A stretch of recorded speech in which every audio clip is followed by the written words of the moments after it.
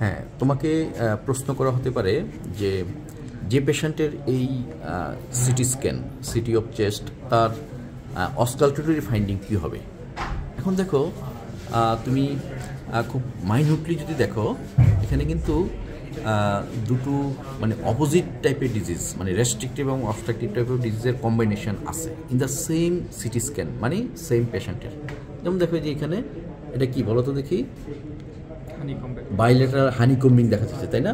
এখানে যে রেটিকুলোনোডুলার shadows and হানিকম্বিং, মানে definitely this is a feature of ILD, মানে ইউআইপি প্যাটার্ন অফ আইএলডি। আমরা ওই প্যাটার্নে যাচ্ছি না। Patient has definite interstitial lung disease, ডিপিএলডি। এখানে দেখো আরও এক্সটেন্সিভ, এখানে হানিকম্বিং, টিপিক্যাল হানিকম্বিং রেটিকুলোনোডুলার শ্যাডোজ, এবং সেখানে এবং দেখো যে লোয়ার পার্টি বেশি।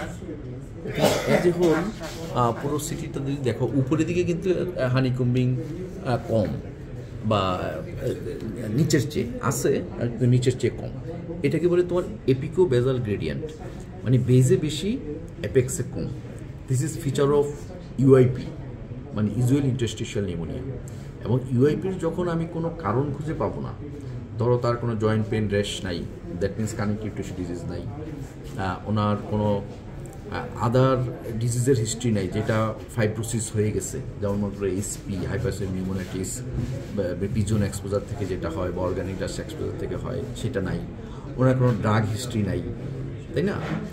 তো কোনো কোজ যখন তুমি খুঁজে পাবা না এরকম একটা প্যাটার্নের, যে বেইজে রেটিকুলোনোডুলার শ্যাডো অ্যান্ড হানিকম্বিং, বা সাবপ্লুরাল গ্রানুলার শ্যাডো আরও আর্লি স্টেজে যেটা হয়, এখন তো একটা অ্যাডভান্স স্টেজে চলে গেছে, আর উপরের দিকে এটা আস্তে আস্তে কমতে থাকে।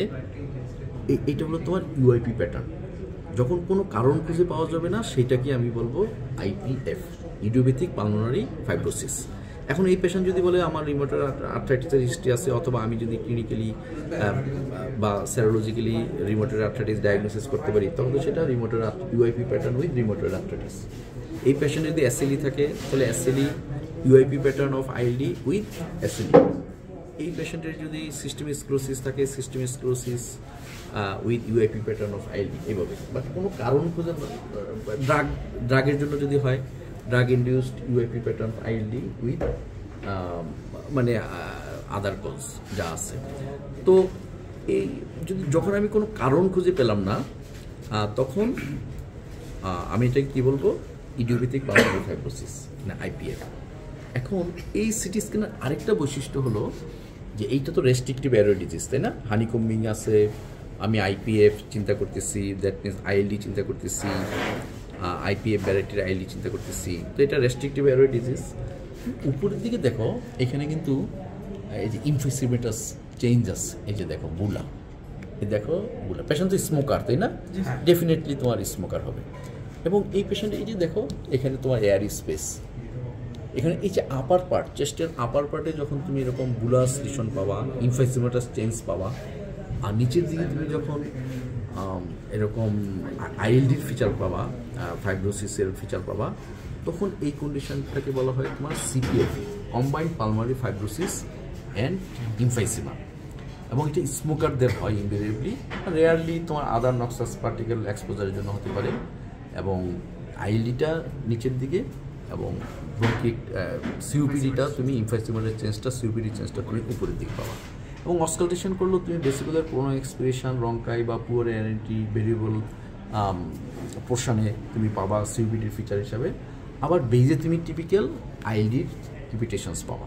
তুমি এরকম একটা পেশেন্ট পেলে তোমাদের নার্ভাস হওয়ার কিছু নাই যে আমি আইএলডি বলবো না সিওপিডি বলবো, তাই না? You can say COPD with ILD, এবং একই সঙ্গে সিপিএফইটাও বলতে পারো। এবং যার সিপিএফই হবে, যে স্মোকারের, তার সে আসলে কমিটেড, জেনেটিক্যালি কমিটেড যে তার সিপিএফই হবে, তার নিচের দিকে আইএলডি হবে, উপরের দিকে তোমার সিওপিডি হবে।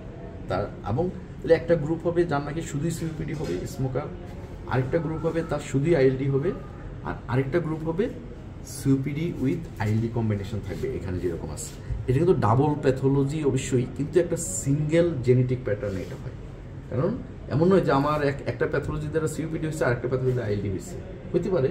কিন্তু সিপিএফইটা হয় কি, সে ওই smoker genetically destined committed to develop this condition, যে সে একসাথে দুইটাই ডেভেলপ করবে, এবং স্মোক না করলে তার হয়তো একটা হতো না, হয়তো কেন তার হতোই না, কোনোটাই হতো না।